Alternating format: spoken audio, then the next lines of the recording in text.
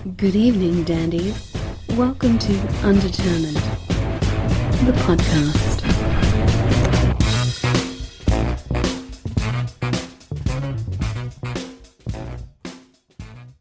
Mike, I'm Matt. I'm the one you've been talking to. Hey, Matt. I'm John. You haven't been talking to me, but we're glad to have you on. Folks, Mike Dillon joins us tonight on Undetermined the podcast. Yeah. Been excited to have you on. We were talking a little bit to Matt Chamberlain. Well, we talked to Matt for a while, but then towards the end of it, he brought up Billy Goat, and then we started having connection issues. I was like, oh, shit, man, we really wanted to have that conversation. Right. But we're glad to have the dude. Right. The founder, right? Yep, that was my harebrained idea that turned into 7 years in the band without stopping. It was really it was never meant to be more than Matt, speaking of Matt, the New Bohemians were off the road. I think they were in between shooting rubber bands at the Stars and Ghost of a Dog. Right. It was Thanksgiving time, you know, how the music business is, everything closes down. Yeah. So it was November 89 in Dallas, and we're like, let's do a gig. And next thing you know, we got together and did one rehearsal because a friend of mine had a steady gig, this guy named Reed Easterwood, at this reggae club called Exodus in Deep Ellum. Uh-huh. It's every Tuesday night, and we were opening for his band called Powwow that I also played in. And before you know it, it just was like the club was packed, and it was like Billy Goat Tuesday, and there were everywhere. And it was just sort of started as a joke, and then all of a sudden it caught on. That's the funny thing about bands. It's like it just seems like more and more shit either catches or it doesn't. Right. You know, and Yeah. it doesn't matter if it's good. I mean, there are a lot of things that I consider good that don't get that popular. And there are a lot of things that are good that get popular. But popularity is definitely its own thing because I don't think we were that good. You were entertaining, though. I will say that. We were entertaining, and we were, actually, I mean, music was fun back then, and we were part of that whole funk punk thing. I mean, of course, Chili Peppers were gods to us back then. Sure. Mm-hmm. BC Boys, Fishbone, Bad Brains, Primus. We played with a lot of those bands. Yeah. Did that make a sound? My microphone. So you're fine. That was what we were about and what we were into. And, of course, hip hop was it was the golden age of hip hop and yeah, all that stuff. I can remember rolling around with Matt listening to the first Tribe Called Quest record. That's the thing about Matt Chamberlain. When you hang out with that guy, and I went to school with him, he was always the guy that practiced longer and harder than everyone. Somehow he always had the best record collection. And to this day still, he just will be like, hey, check this out. Yeah. He's in the studio making some amazing music or recording tracks for Kanye or Bob Dylan, and then still time to do weird stuff with his arps and his crazy drum setups and making his own music. He sent me 2 tracks yesterday. It was amazing. So, but that's Matt's connection to the Billy Goat. That's cool. So so what's y'all's podcast about? I'm glad you contacted me. Well, we talked to a lot of people in music quite a bit, talked to a lot of musicians, but we're just kind of all over the place. Hence the name of the show is Undetermined. We just talk to people that we find interesting. Oh, cool. And things that we, are kind of crossovers in our lives and things like that. And one of the main reasons why, too, that we wanted to have you on is, I think one of the first, I don't know if I'm speaking for Matt, but our fond memories of seeing Billy Goat and seeing you live go back to Springfield, Missouri. What year was that? Maybe, Matt? 90? 90 something. 93? Yeah, mid-90s. Somewhere around that. 92 when we first started going there. Yeah, at the Regency. Right. Yeah. Oh, my the God. Regency. Yeah, we saw a lot of shows there. You remember playing with or Slugworth opening up for you guys quite a bit? Yeah. Yeah, I was just thinking about Billy and Dirt Nap and Dirt Nap, yeah. Billy Slugworth. I totally remember Slugworth. Yeah. Oh, yeah. Billy says hi, by the way. He's been on the show. Billy. Yeah. but I was a friend of Billy's back then. Went to quite a few of your shows. They were crazy. They were fun. They were really crazy. They were a blast. I'll say this. I learned that cornholes can hold more vegetables than just corn. Right? True. Yeah.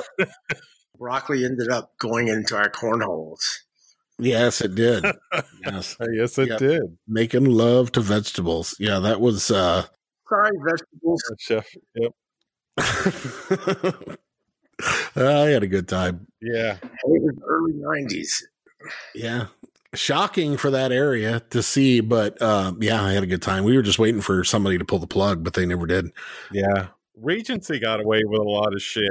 Yeah, that was a fun club. We all in Kansas City now? I'm in Kansas City. John's in Columbia. Yep. Oh, Columbia, cool. Yep. So I'm right down the road. But yeah, I mean, so you guys started off in Texas, right? Yep. And then you moved to New Orleans for many years. It was about 15 years or so you've lived there? Yeah, but Billy Goat we transplanted from Texas up to Kansas City. Uh-huh. And then I moved to Seattle for a little while, and then I went back to Texas. And then in 2006, I moved to New Orleans, and I was there for 14 years. And I still pretty much go between Kansas City and New Orleans, but ever since the pandemic started, unless I've had a gig or I guess I should say a live stream, I haven't really gone down to New Orleans. I've done a few videotapes for sure. People down there in this weird post-COVID world we're in now. Yeah. I guess we're post-COVID. We're in the COVID. Yeah. Yeah. I wish it was post. I wish we were past it.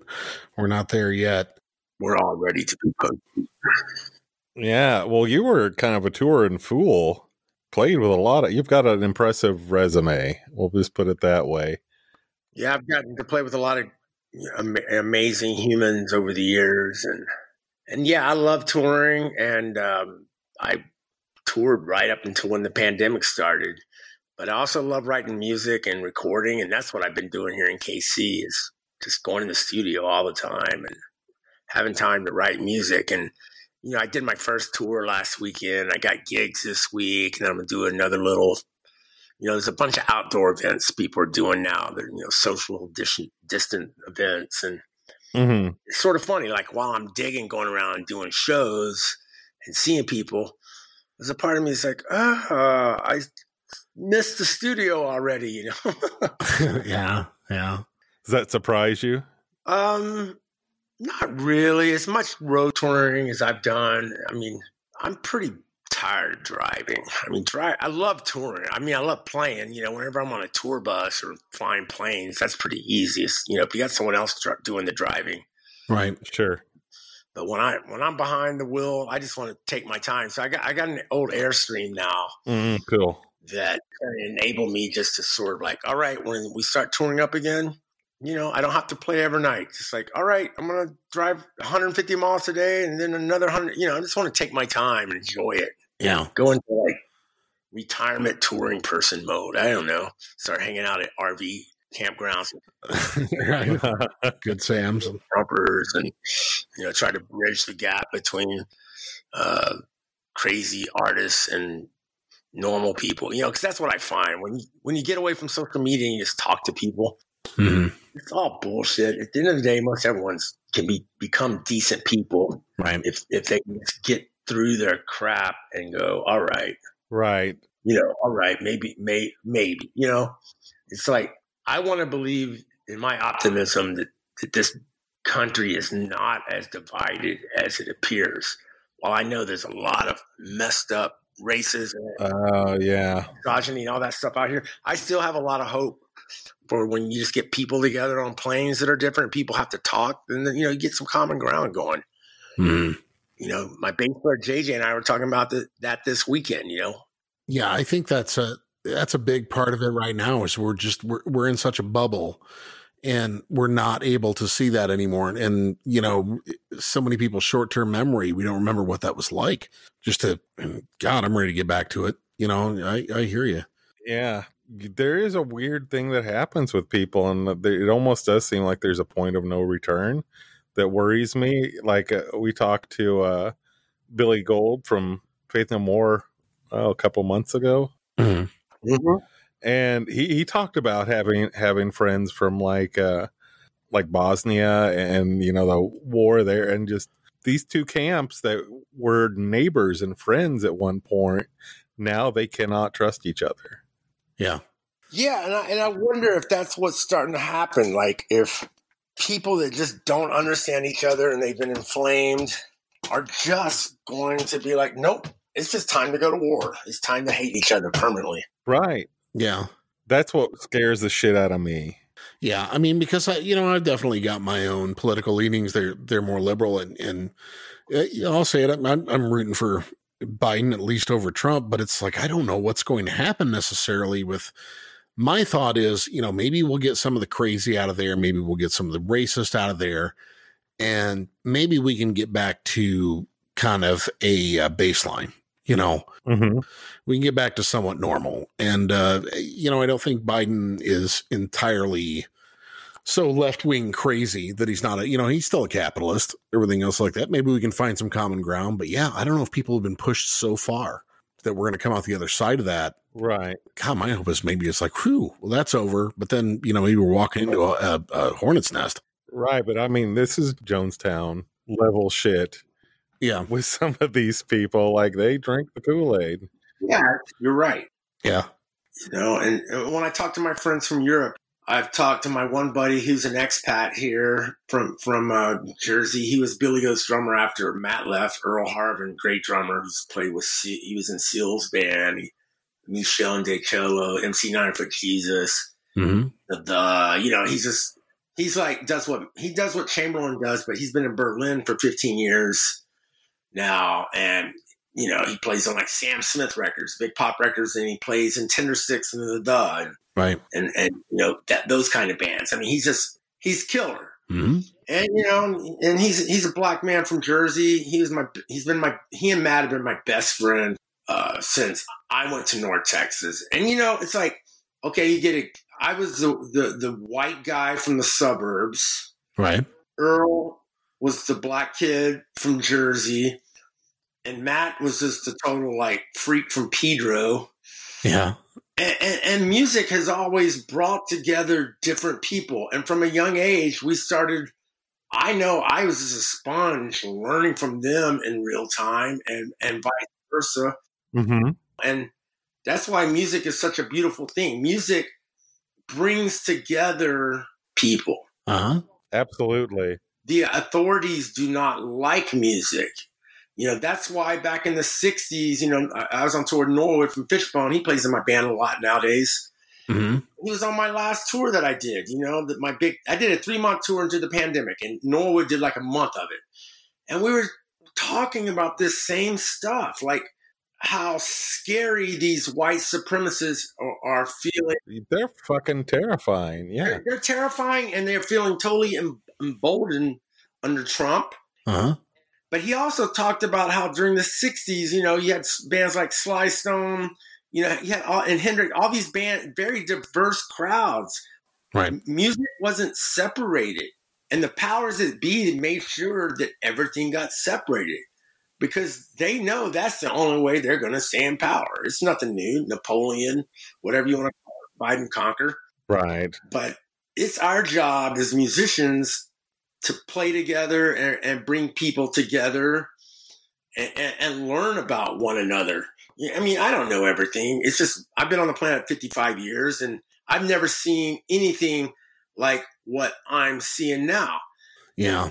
And when I talked to Earl, like last week, 2 weeks ago when I turned 55, we had a nice long talk and he's like, yeah, for the first time in my life, I'm truly scared for what's happening in the United States. Yeah, I think a lot of us are that way. Right.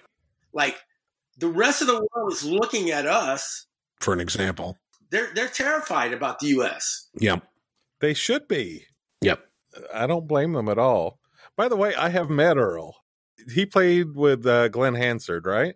Oh, God, yes. I was in Europe last fall with Rickie Lee, and I had an off night, and I've been wanting to see Earl with Glenn. So we were in Italy, and they were, so I took the train up to Milan and hung out. Earl was like bring your drums. You can sit in with us. Nice. What? Are you kidding? This is like a major, this isn't just like a little club gig. Sure enough, like Glenn shows up. He's like, hey, how's it going? Super nice guy. And like, sound check. All right, you're going to play those 2 songs. Right on. Yeah. I mean, he was amazing. He's just like wide open. The band was killer. All these great Irish musicians. And Yeah. Glenn Hansard, wow. That's all I got to say about that dude.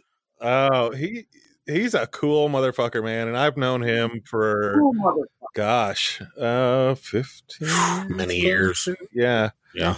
You know, and I got to know him right before it all kind of broke out for him in the U.S. You know, nobody knew who the Frames were, and they just kind of exploded when Once came out. And he's the real deal, man. He is. He's just genuine, and like the guy you see in the movie, if you've seen Once, that's him. Yeah.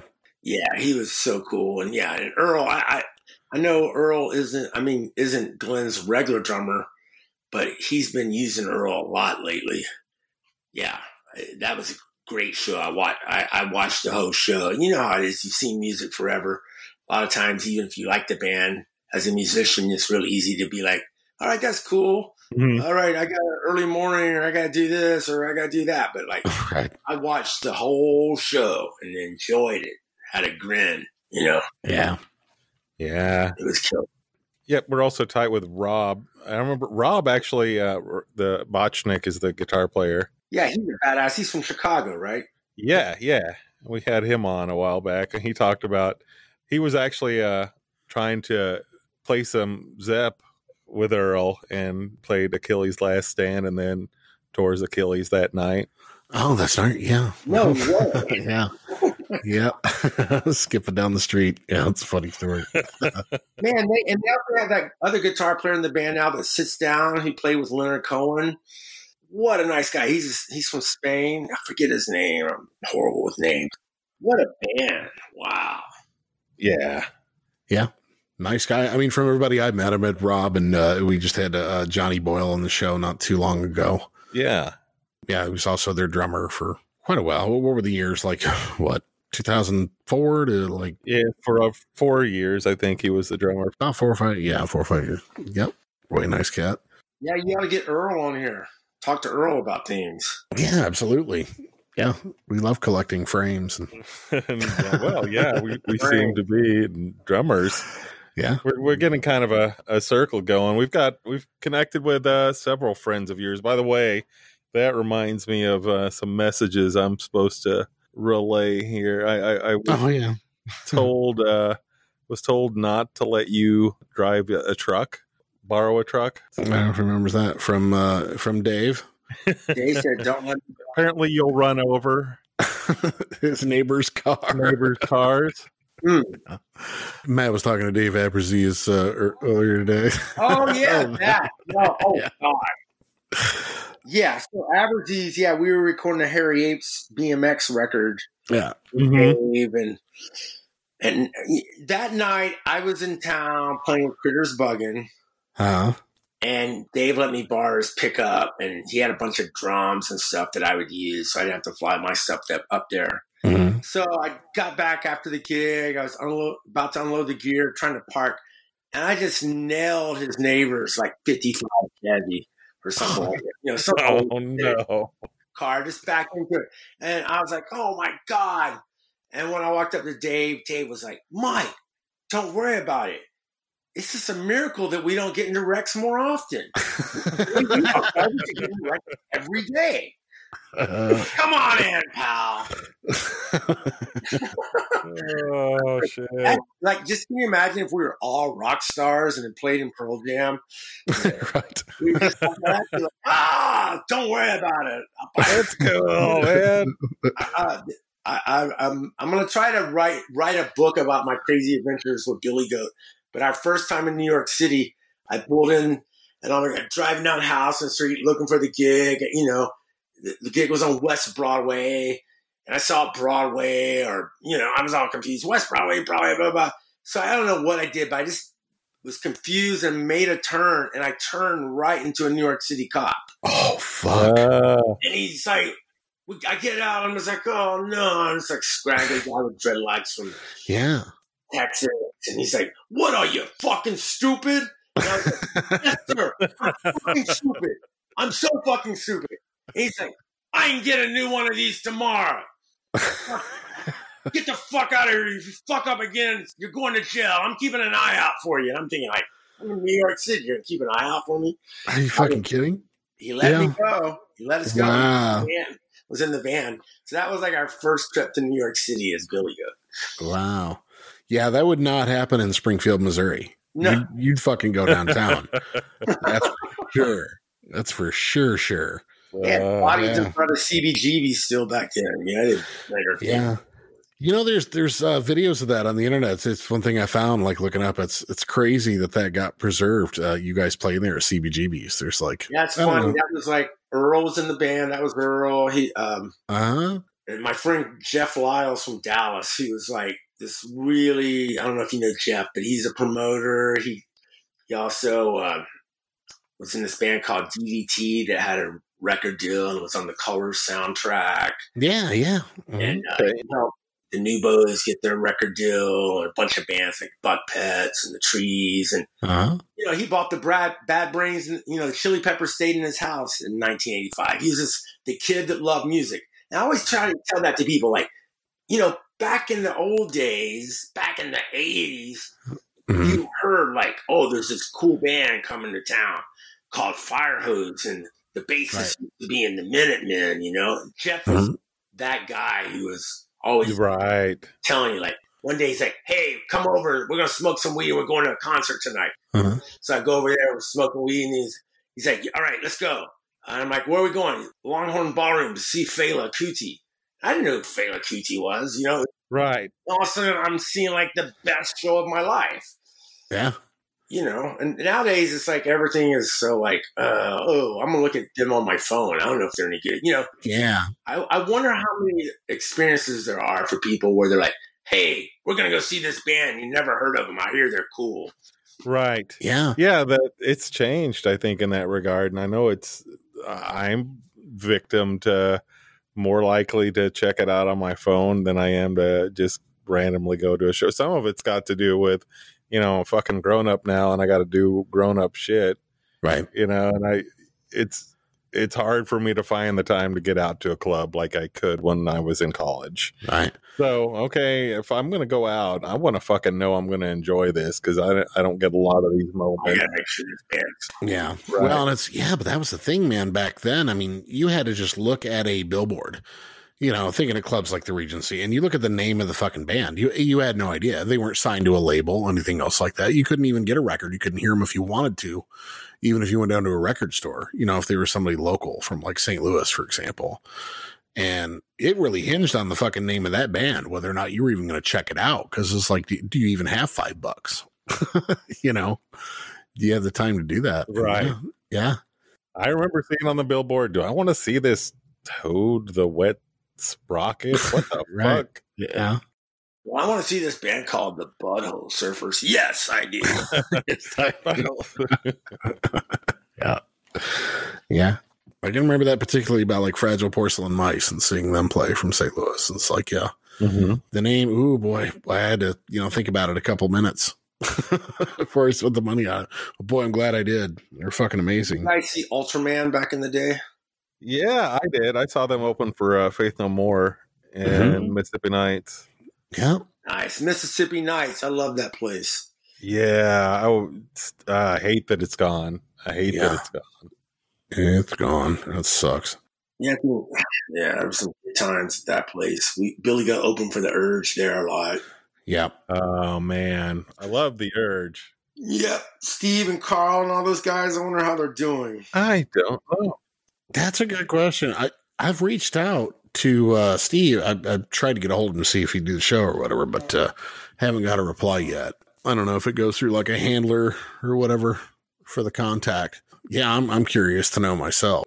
Saw, you guys play with them, and then Slugworth, of course, back then, and then you moved on to like KC, then out to New Orleans. But now you're back in KC. Yeah, I'm in Kansas City nowadays, and I can't escape Kansas City. There's always something that brings me back here. Yeah, and Kansas City is a cool, creative city. There's a lot of great artists here. There's my wife, Peregrine Honig. We got married a few years back, and she's an amazing artist. And we were friends for a long time. We never thought we'd hook up. And then one night we hooked up, and then, all right, well, here we are 3 years later. Right on. Hanging out together. And she's doing this amazing movie right now based on, she does a fashion show. Her and a group of people have been doing this 18th Street fashion show for 20 years.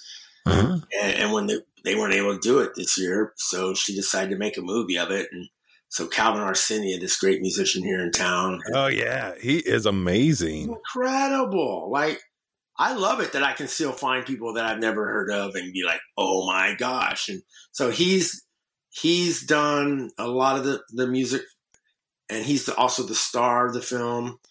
And then they have like 6 designers from around the world, and they base it all on Walter Gropius's The Bauhaus, and that era of Germany, and that art scene. So they found tons of killer locations, from like the Nelson Atkins to the Kansas City Museum, World War I Museum to like 18th and Vine. Yeah, all these great spots, and they had all the shots done around the city. And then he and I put the music to it all. And I just saw it right before I got on the podcast with you guys. Mm-hmm. I saw that piece of art, and I was literally Calvin's so amazing. I texted him. I was like, dude, I did not want to cry 5 times tonight. I mean, the whole thing is sort of about him. And like, he's 30, his career's blowing up. Yeah. He's just so great. And he's supposed to play the Kennedy Center and all these things. And oh, wow. And it just really, very simply, not hitting you over the head, captured that feeling of 2020 being canceled. And, and tied it together. And those two did an amazing job. And that's really cool. I'm glad I've been sitting around recording, making music this whole time with my buddy Chad Mize. And, Matt sent me tracks. All these great musicians are just at home. So like, I was able to get all kinds of people to record on. I got 3 new records recorded. So, oh wow! For anyone that doesn't know, Calvin Arsenia is like this Kansas City. He's a harpist. He plays harp. He plays everything, really. Yeah, oh yeah, he does a lot of stuff, but I think that's what he's probably best known for, is playing the harp. Amazing harpist, amazing singer. Yeah, he can sing too, and there's nobody like him that I can think of. Yeah, there's no one like him. He's a singular artist, and I know, like, when we started the project, I was just like, all right, cool. Not only was he acting in it, he was going to every shot, ever shoot, on location. He was there. Such a part of this film they made. I was like, wow, this kid has vision. Peregrine recognizes it. And it's hard to believe that he's only 30 or 31. I mean, truly remarkable. And then the more I talk to him and learn about his life story, it's very inspiring. And thank God that we have artists like this, no matter where you are in life. And it gets back to what I'm talking about, like through art, you learn like that we're all got something to teach one another and to learn from one another and get a little bit of empathy towards walking in someone else's shoes. That's what needs to be brought back. Like, I don't know, It really does. It does. And I mean, I know it's disheartening for, a lot of musicians and artists and everything out there with the feeling like everything's on pause. But I think the one thing that I'm hearing, though, from fans and people who miss live music is that we're on pause with you. And it's like, we're ready to get back to it too. And like, everybody's waiting with bated breath. I think that there's kind of an underlying worry a lot of artists we talk to have, that like maybe people are falling off or that they're getting disinterested. It's like, nah, we're waiting with bated breath. Bated breath is exactly a great word. I use that phrase in one of my songs on the new record, but we're all waiting with bated breath. I mean, loading gear for a little weekend run of gigs of playing on people's patios and a couple of like outdoor gigs for some businesses this past weekend. It was like, wow, I get to load gear again. Incredible. Wow, I get to pack my gear up and I'm tired. This is awesome. You know? Right. There's going to be a lot of gratitude for live music. And I think the musicians are going to be grateful too, because maybe this pause has been good for everyone just to be like, all right, I'm refreshed. I'm ready to slug it out. Right. Well, and I mean, even when you're talking about like a socially distant show, I think if you would have talked to people like back in June and you said, we're going to do a socially distant show, I think back then maybe people would have said, yeah, not for me. I think now people are like, go on. I'll take it. Yeah. Tell me more. Where is this? How many people can get in? You know, and, you know, people are fucking all about it. Yeah, I'm doing one on the lawn of the museum tomorrow. Oh, are you? Which museum? The Kansas City Museum up in the Northeast. And okay. It's nice. They got these little diamond triangles they put out that everyone stays in. They bring drinks around to people. And, you know, it's a big giant lawn. And Go-Go Ray and I, a great drummer here in Kansas City, are going to do a little duo show, mainly playing music for my record Rosewood. It came out. Yeah. Yeah, I've been listening to some of that. I really liked your cover of Hurt, by the way. Yeah. Thank you. Yeah, that was really good. I enjoyed that quite a bit. Johnny Cash, Trent Reznor. Yeah, it was a really cool interpretation of it, man. I got to recommend it to anybody who's listening. Check it out. And yeah, that whole Rosewood album is really cool. But yeah, back when, you know, I was seeing you Billy Goat anyway, it was like you said, it was more funk, rap rock. Rap rock, I haven't heard that in a while. Yeah. Well, I was thinking about like, you know, Fuck More, Bitch Less, some of those tracks. But I mean, were you always kind of a jazz guy though? Yeah, I was classically trained. I went to North Texas. Mm-hmm. I studied in the jazz program there. So when Billy Goat first came out, and I played in a band, a prog rock band that was sort of like Zappa meets the Talking Heads, called Tin Hands, that Chamberlain and Earl were into. So that was a pretty heady band. Uh-huh. I remember one of the Dallas music critics was like, Mike Dillon could have had a great career as a percussionist. Throwing it all away to do it. Really good. You know, because it was just sort of like, yeah, I'd stepped away from like my classical, whatever it was, jazz. You know, North Texas is a great drum school. Oh, clearly. Uh-huh. Yeah, it's a great school. A lot of amazing drummers have come through that program. Amazing musicians in general. But, you know, you see the Bad Brains when you're 21. I remember seeing them in 86 or 87. It was just like, wow, this is way cooler than music school. Yeah. Right. You know, you're in your 20s. You chase a different dream for a while. Well, I remember Matt talking about, you know, going to school there and just being so intimidated by all the talent that was around him, which is hard to imagine as talented as he is or what we see from him now. Well, he was the freshman, but he was, believe me, in my mind, we all definitely were like, whoa, he's the baddest drummer here. Like right away, he was bad. I believe that. Yeah. You know? Yeah.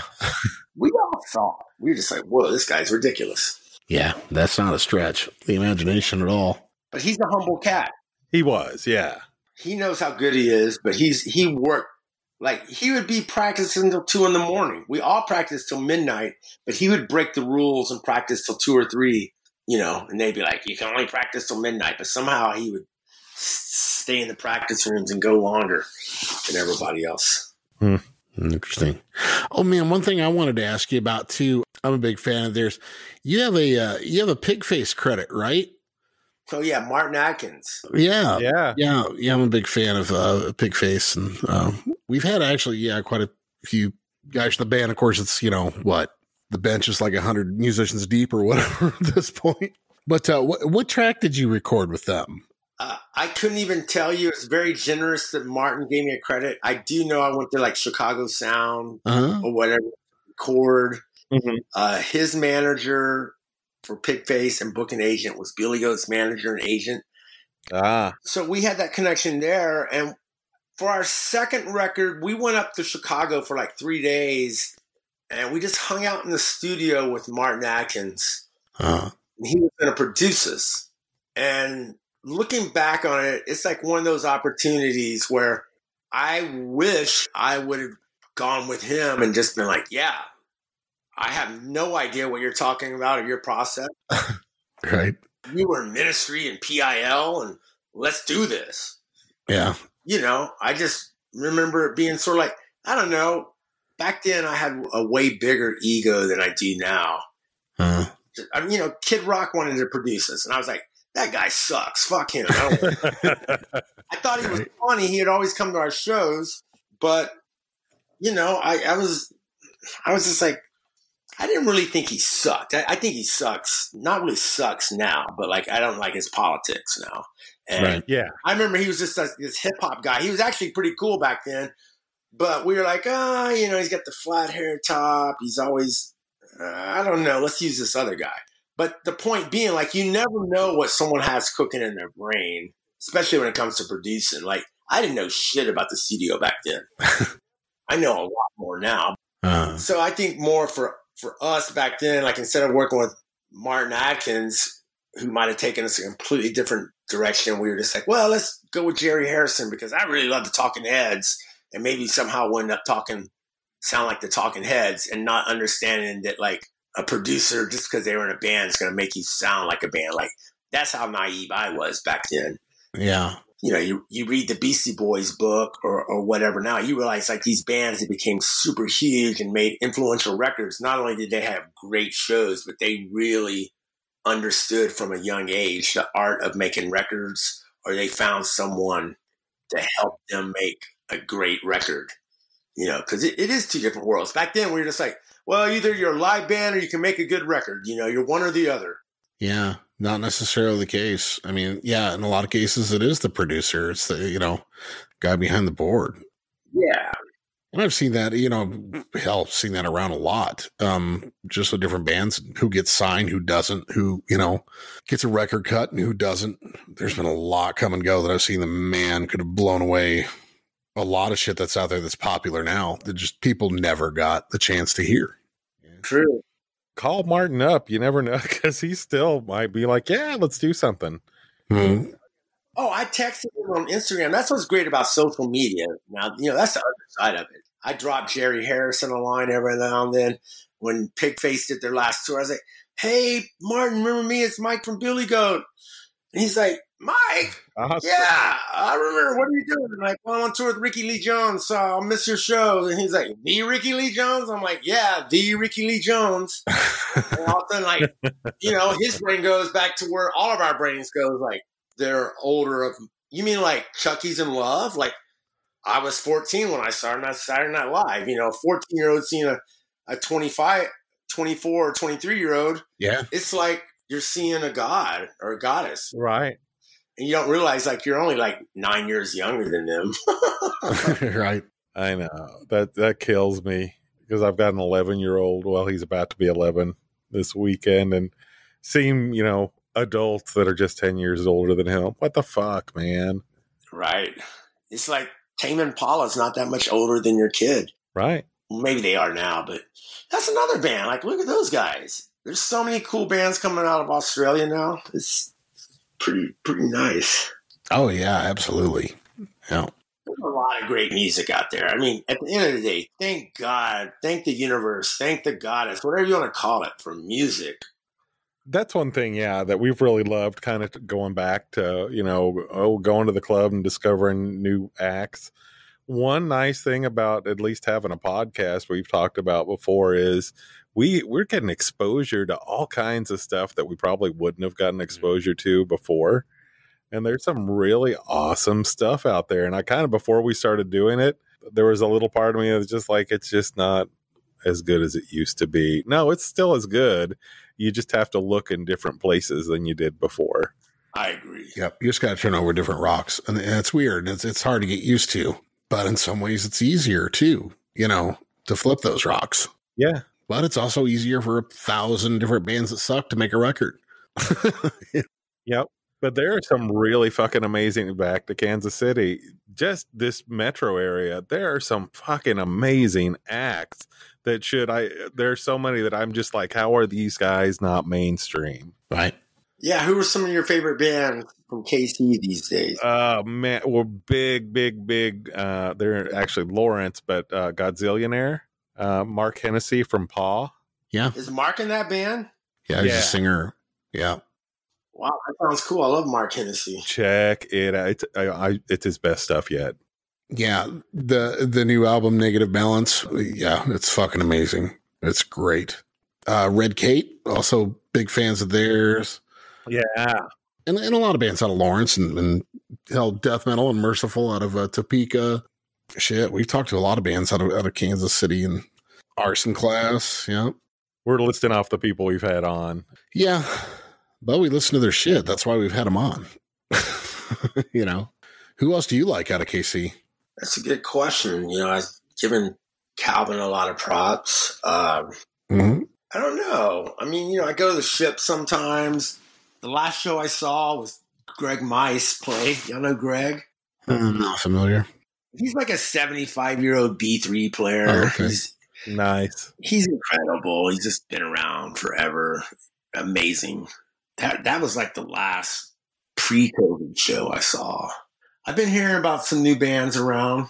Besides Calvin, I'm trying to think who I've seen that's new and young. That's pretty amazing. I haven't gone, you know, to see any shows lately. Yeah, nobody has. Don't worry about it. Yep. You're not alone.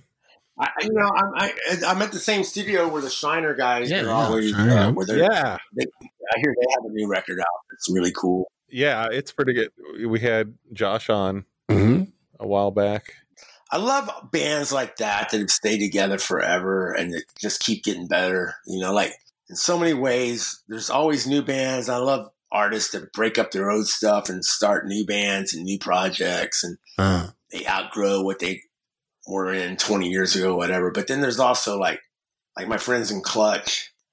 I just love the way those guys have kept doing their thing, getting better and better over the years and growing their fan base. And that's totally inspiring to me as well, you know, and become good with JP. And like, he is such a fan of jazz music and Elvin Jones and Johnny Bodakovich. And yeah, we're always texting about drummers. Today he sent me a go-go shirt with like Chuck Brown and Trouble Funk. And oh, cool. I do a go-go project with those guys called the Small Upsetters. And, you know, it's all these posts we had opened for Rare Essence a couple summers ago. So nice.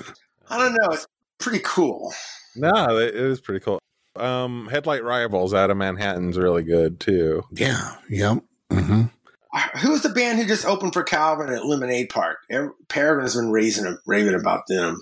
I don't know. I hear they're badass. I should have gone and seen them. Yeah, I'm drawing blanks on right now on new stuff. I know Matt turned me on to Idols. I like those guys a lot. Have you checked them out from Bristol? No. I'll have to do that. We will be. Of course, you checked out King Gizzard and the Lizard Wizard, right? Oh, yeah. Yeah. Oh, yeah. Gary Lee Conner. Yeah, he's a big fan. He really loves those guys. They're like the Mr. Bungle of the younger generation or something. Right. Yeah, I dig them. At first, I was like, what are these guys doing? They're all over the place. And I was like, wait, look who's talking. Right.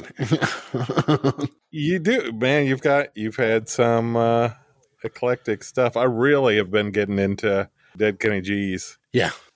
That was a great band. I mean, I'm tooting my own horn, but dude, at the time, we just thought we were sort of like Critters, Buggin, B Team because Matt didn't have time to do Critters. Man, I love that name. Yeah, that's enough. Yeah. Right? That's one of those, you know, butthole surfers coming. Yeah, I'll go check out those guys. I'll go check out the Dead Kenny G's. I don't need to know more. Right. Exactly. Plus, Claypool drew our T-shirts, so we could always sell T-shirts on tour. Hey, we only made $100 on the gig, but Les designed our T-shirt. Want to buy our T-shirt? Right. Shirt that keeps giving. That's hilarious.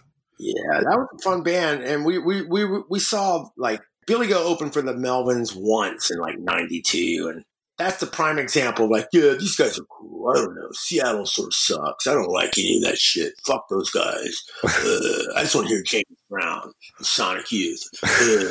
Whatever stupid attitude was back then. And then like I remember like I saw him in 2006 or Dead Kennedys were on tour, so it must have been like 2007 or something. Uh-huh. And it was like seeing Rush when I was in high school or something. It was just like, oh my God, or seeing the Bad Brains. It was just like the light bulbs went off and it was so incredible. It was them in Big Business. Uh-huh. Yeah. You know, so the Dead Kennedys were really inspired. We already were on that trip of being inspired by heavy bands, but we loved, you know, instrumental. I don't even like to use the word jazz, but we loved instrumental music. So that band was just sort of a combination, you know, the band name sort of described it perfectly. We were trying to do our best to play punk jazz. Right. And you did it, man. You pulled it out. And I was just really listening to it. And that's part of what was really interesting about it. Like it worked. It really did. Just kind of like, okay, this is a jazz that's really going to be acceptable to a lot of people that otherwise would not even give jazz a chance. Yeah, I remember we were on tour somewhere, and I was sitting out front with the bass player, Brad Hauser, who was also in the New Bohemians, Critter. Mm-hmm. And these women walked by, and they asked the bouncer, who's playing tonight? And he was like, yeah, we got Dead Kennedys. They're a jazz band from Seattle. And they go, ooh, we hate jazz. And they just walked on. It's just so funny to see people like, you know, well, they're a party funk band. Come on in. I remember we had a gig once, the Mike D band in Victor, Idaho. And it was like the weekend.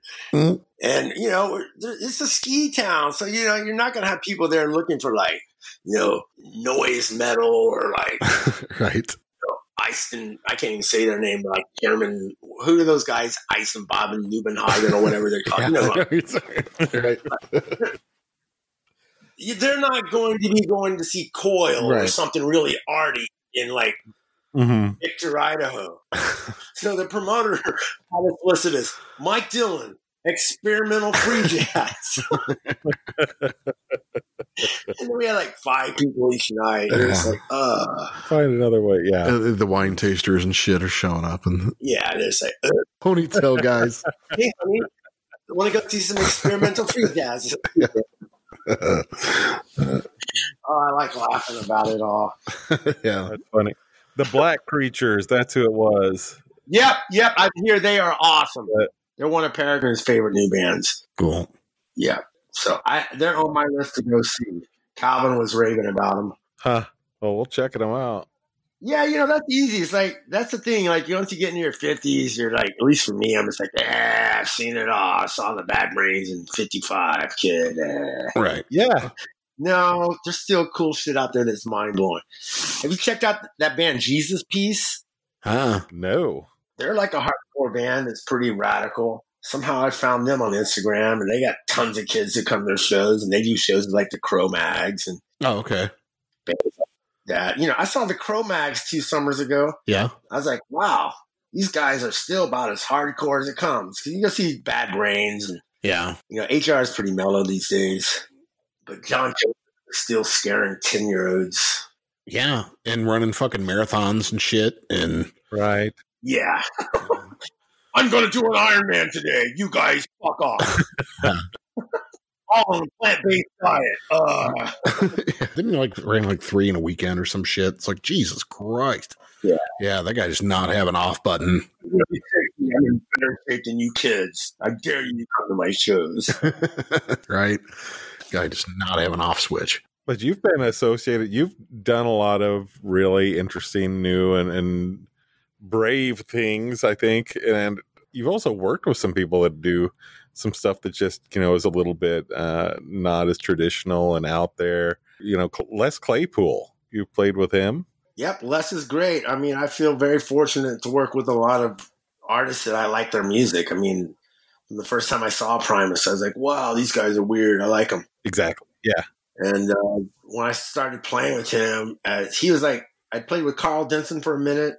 Like when I quit doing drugs, all of a sudden I started getting called to play with other people. I was like, wonder why they're starting to call me. I wonder. So I remember when Les called me, I'd met him, like the Malachi Papers from Kansas City had opened for the Frog Brigade or something. And I ended up sitting in with them, and we had a good rapport and some tasty jams. You know, timing-wise, it worked good. I think Les just needed a break from Primus. They had been doing it for so long, and it was the top of the 2000s, and the jam band world was exciting to a lot of people. And, you know, that's the cool thing about Les. He can go on tour with Slayer, or he can go on tour with, you know, Oysterhead, right, with the Deep Fish, you know. I mean, he skirt, and people from both worlds love him. Right. Audition for Metallica. Yeah. Audition for Metallica, you know. I remember when we were playing, like, pulled into Mississippi Nights. The first tour I did, someone was there like, blah, blah, blah. Danny from Slayer says hello to Les, you know. And so, but yeah, Les, man, he's just like, so when I went out to California, we did like a gig, and I sat in with him twice. He's like, hey, come record with me. Mm-hmm. So I went out there and hung out with him, and right away was there for like 10 days, 2 weeks, learning about his recording process. And it really is very organic, and he comes up with these little songs. And I learned real quick that he's just one of those guys that writes songs on the spot that are really compelling. And that he's just a natural composer. That's really what he is. He's like our generation's Tom Waits or whatever, you know, for like the punk funk, whatever you want to call it. Right. Ooh, good question. You got any Tom Waits stories? Have you come across him? Well, yeah, Les would talk about Tom all the time. I remember like that first record I did with him. We went on tour. He's like, yeah, Tom, heard the record, D-Dog. He always called me D-Dog or Greasy D. He has a nickname. He's like, Tom really likes the new record, D-Dog.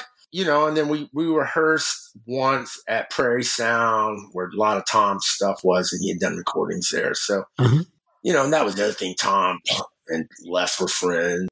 So it was a pretty magical time for me, just like being fans of both of those human beings and artists. Yeah. And yeah, still do stuff with Les. He has this thing called Bastard Jazz, and we do it about once or twice a year. You know, I played in a solo band from 2002 to 2010, did like 4 or 5 records, and then took a little break. And then 2013 or 14, into 2013, he's like, hey, Primus is going to do Willy Wonka and the Chocolate Factory, and I want you to come play marimba on it. I'm like, what? You know, that's how often his brain is. Yeah. I was like, okay, I know that soundtrack. How are you going to fucking do this in the back of my brain? And sure enough, I get out there, and he plays Candyman. It just starts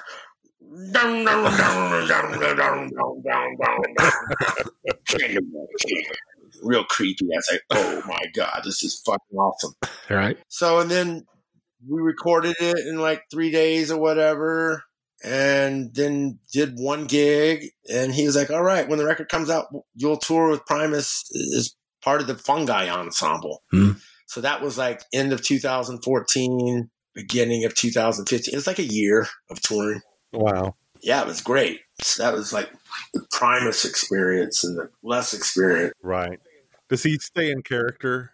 We were talking to, I've told this story a couple of times. Just tickles me every time I think about it. We had John Axtell from Psychofunkapus on. He's kind of become a buddy of ours. Billy got open for them at the Night Beam in 1990. Nice. Yeah.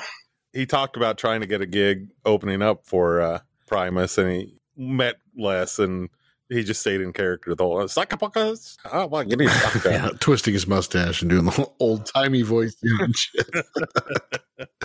Yeah. Yeah, Les is an enigma. Yeah. I mean, I've been on the tour bus with him. He's also really quiet, introspective, super cool, really smart. Just, I don't know. I find him to be pretty inspiring. He's also a family dude. He's been with his wife forever. He's got 2 grown kids. And yeah, you know, he really does like to fish all the time. I mean, he is, in a lot of ways, what he writes about. You know, he's another one of those guys. He's the real deal. Oh, that's cool. Then not so much a character, but just who he is. But yeah, and on the bus, he's always cracking up, like, "Hey, yo, D-Dog," you know, that's what. You know, if he likes you, he has a nickname for you.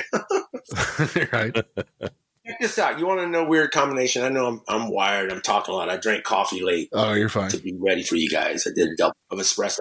You're good. But so right after the Primus thing ends, you know, I was living in New Orleans, and we always do a lot of weird jazz gigs down there. I just call it creative experimental music. That stuff I was talking about. people in ski towns don't want to see. But in New Orleans, there's like 30 or 40 people a night that will come out hear you playing really bizarre outside experimental music. Mm-hmm. So one night, my good friend James Singleton, who I play in No Tet with, had booked a gig for his record release at the Marigny Opera House. And after the gig, there's about 9 of us on stage. It was all his music, beautifully orchestrated with moments of improv and then moments of, through composed music. Afterwards, he came to me and said, man, Rickie Lee was at the gig. She totally loved your playing. I bet you're going to get a gig. And I knew Rickie Lee Jones had moved to New Orleans. Mm-hmm.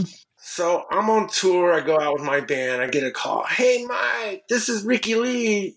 Our mutual friend Lexi gave me your number. Oh, hey, Rickie, how are you? You want to go on tour? I'm like, yeah, of course. I love you. When's it start? Next week. I'm like, oh, I'm on tour. So anyway, we found a time to play together. And I carved a little time out of my schedule because that's at the end of that tour. And then we started talking. So one of the last things I had said to Les, he's like, so who do you want to play with now? Because I knew the Fungi Ensemble was coming in. I go, I'd like to work with a great singer, or someone like, someone like Tom Waits, someone who's an icon, just some great singer. I haven't ever worked with a great singer. And then, it wasn't Tom Waits, but it was Rickie Lee who called me. He dated Tom Waits back in the late, early 80s. Mm-hmm.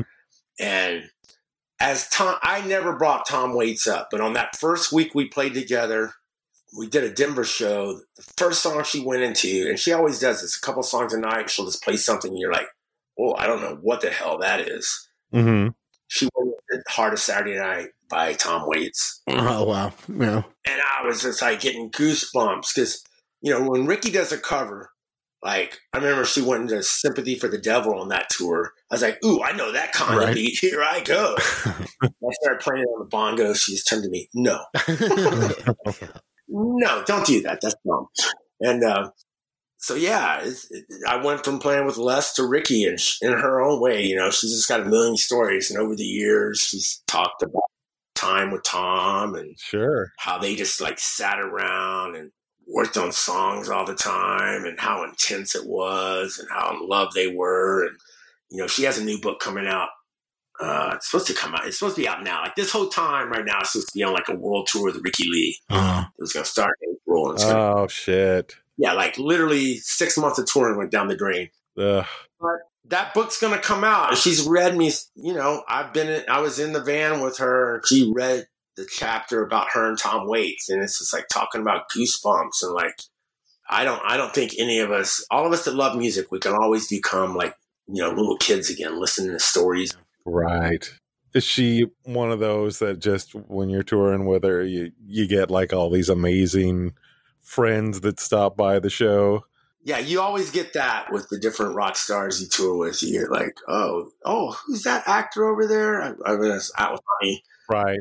And Ani was backstage and we were packing up. We were in Toronto. And actors always look larger than life. Right. Mm-hmm. And then all of a sudden this dude walks up to us. And then the second he gets up to us, he's like, hey, you guys, is Ani around? It's Woody. It's Woody Harrelson. That's crazy. Yeah. I'm trying to think what freaks have shown up for Rickie Lee. But yeah, she's got her scene, definitely. Johnny Doyle was telling us about touring with Marianne Faithfull. Oh, wow. Mm-hmm. Yeah. He's a cool dude. I think you should do his podcast if you're up for it. Yeah, I would be up for it. You sent me a link to him. Yeah. But he was telling us about just being backstage. Roger Waters shows up one night, and just, oh, hi guys, and he says, I'm Roger. It's like, yeah, just like really nice. And what do you do with that? Yeah, it's incredible when the biggest rock stars are usually the nicest ones. I mean, very rarely have I, every now and then you hear about the assholes, but in general, especially when they're not, no one knows they're coming around and people aren't looking for them. They're just pretty low key, like Roger. Hi, I'm Roger. Right. It's like, yeah, no shit. Yeah. Oh, we used to do that all the time. Did Matt tell y'all about that time? Like you were playing with David Torn at Knitting Factory? No. And I guess Torn invited Bowie down, and Bowie just came backstage and same deal to everyone. He's like, "Hi, I'm David." Really? Yeah. Okay. We've talked with several people that have played with Bowie. Mm-hmm. Yeah, he sounds like he was a pretty cool guy. Down to earth for the Starman. Hey, is there anything you can tell us about so you say you cut 3 and you've banked like 3 albums worth of shit? Or you got those designated to a particular project, or, I mean, is there running theme, or is it just a bunch of material? I'll send you the link to the first one that came out on Bandcamp on Friday. Uh-huh. I'll send that to you, Matt. I don't know if I sent it. It's called Shoot the Moon. And that has Matt on it, Earl Harvin, JP from Clutch, Go-Go Ray, great drummer here in KC, if y'all don't know Go-Go, who was also in Billy Goat. It's got my old bassist from Billy Goat, a couple of guys from the Mike Dillon band. It's got Shane Therio, who was in the Neville Brothers and played with Dr. John. Oh, right on. Nice. He also played on the Rickie Lee records, and the last record I helped Rickie Lee produce, Sound New Orleans of Hers. And then it's got Robbie Mangano, who plays with all the Zappa guys, and he played in Sean Lennon's band, Ghost of the Saber-Toothed Tiger. So a bunch of my friends, I just started doing stuff here at the church on the west side of Kansas City. Then I would send like Matt a track and be like, "All right, I need a guitar." I'd send it to Robbie or Shane, and then we'd put it all together here. So it turned out, at first it was just like, I need something to do. And then it turned out sounding way better than I thought it was going to sound.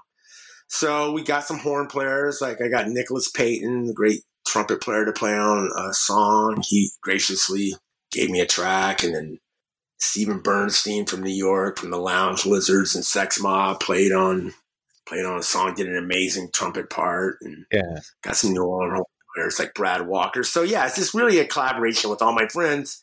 And the main thing I did was I didn't really tell anyone what to do. I just like said, "Here's this." Yeah. Back, like pretend like you're playing on a Brian Eno record or something. Right. Like come up with something, this isn't a pop record, but if it turns out poppy, great, Have you heard of the Side 4 Collective? I haven't. Yeah, it's an Irish project that's I think Dave Hingerty is behind it mostly, he's also played for the Frames. But he just came up with a bunch of drum tracks and just sent it out to people and said, do something with it. And it's just like all the people responding with it. It's pretty cool. Yeah, it's exactly like that idea. Like I had the songs pretty much written and would be like, all right, I need someone who can sound like Captain Beefheart meets the Butthole Surfers. Oh, my friend Robbie, plays with band from Utopia. He'll be perfect. And he loves the Butthole Surfers. Mm-hmm. So he knew exactly what to do. But I didn't have to tell him that. You just sort of knew. Yeah.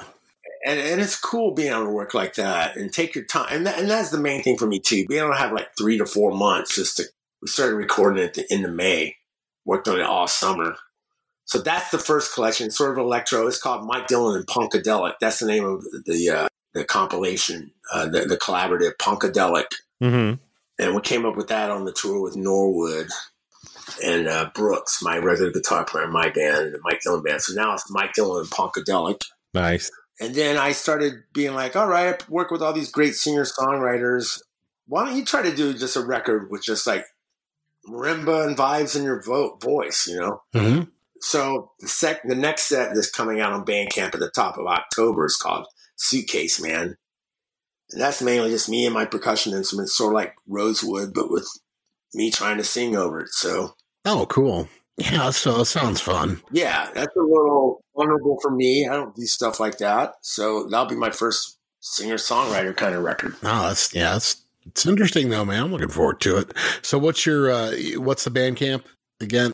But yeah, it's just Mike Dillon and Punkadelic, Shoot the Moon. Okay. It's one that came out on October 3rd. And then the first Friday in November, we're going to do Mike Dillon and Suitcase Man. And then the first Friday in December, I'll do volume 2 of Mike Dillon and Punkadelic. Nice. And then hopefully by then, the world's going to be a different place. Well, I mean, like I say, man, we're waiting right along with you. So we'll be there. God. Right. Yeah. Well, and keep us posted on events you're doing. I definitely want to try and come see stuff that you're pulling off. I felt bad that I didn't get to see you last week. I was really wanting to go. Yeah, I messaged you. Yeah, we're going to do one tomorrow at the Kansas City Museum. That'll be nice. It's just fun to be able to get out and do some sort of playing, and whether there's 10 people there or 50 people or whatever. Yeah. You knew how important the connection with other humans was when you were doing it. But now, after playing into the phones and doing live streams, I'm so grateful to see a few folks at the shows, and we're able to connect on that symbiotic level. Absolutely. It's good that people are starting to find ways to do that stuff again. Yeah. I hope we keep finding new and better ways, and the world gets to be a safer place. Yeah, we've got to. Well, I mean, like I was just saying in last week's episode, there's got to be a way to do it the right way. And sounds like you're doing it the right way. Yeah, man. Matt's probably going to be able to get to a lot more of those than I can, since he's up in Kansas City already. There's a place in Columbia I'm trying to come to. My booking agent's like, yeah, there's a little spot that's doing socially distant shows outside. But Rose Music Hall? Is that where it is? I think so. Yeah. I mean, there might be a couple spots, but that's probably the one. That's the one I see you fitting in. They got a nice setup. Do you know Daryl?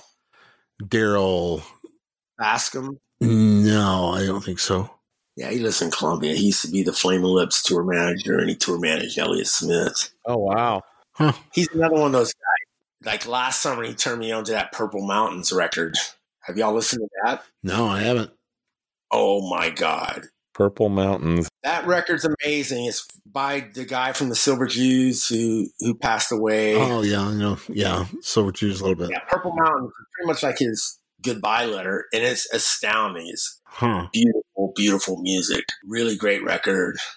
And then Phoebe Cates and Connor did a record together. What's that record called? That was the other new record I checked out. That's a really cool record. Better Oblivion Community Center. Okay. That's a really cool record. And then the stuff I was checking out last week that y'all probably know, but I hadn't really gotten into, was the Smog and Big Bill Callahan. Like, I've listened to him a little bit over the years, but for whatever reason, I really got into him the past few weeks. Have y'all listened to much of his music? Not a lot. No. See, and this is exactly what we're talking about, like having the podcast and, oh, yeah, you need to check these guys out. Oh, wow. Shit. Yeah. Yeah. Yeah. The Purple Mountains record is really beautiful. I'll definitely check it out. It's definitely worth checking out. It's one of those records, like the second listen, it gets better. I like those. Yeah, he's a king of wordplay, and he's got some good zingers in there. Yeah, I like those albums. You have to go back and revisit and just keep getting better the more you listen to them. Well, cool. Was good talking to y'all. Yeah. Yeah, it was great. I don't want to keep you on all night or anything, but I can talk forever when we're talking about music. Yeah, we get the same way, but we also realize people need to move on with their lives and use the bathroom too. Yeah, that's part of it.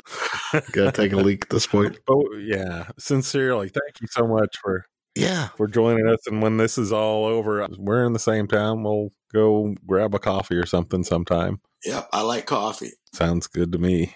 All right. Well, y'all take care and stay safe. Yeah, cool. It was cool catching up with you. Thanks for having me on your show. Oh, man, thanks for coming on. We appreciate it. We had a really good time.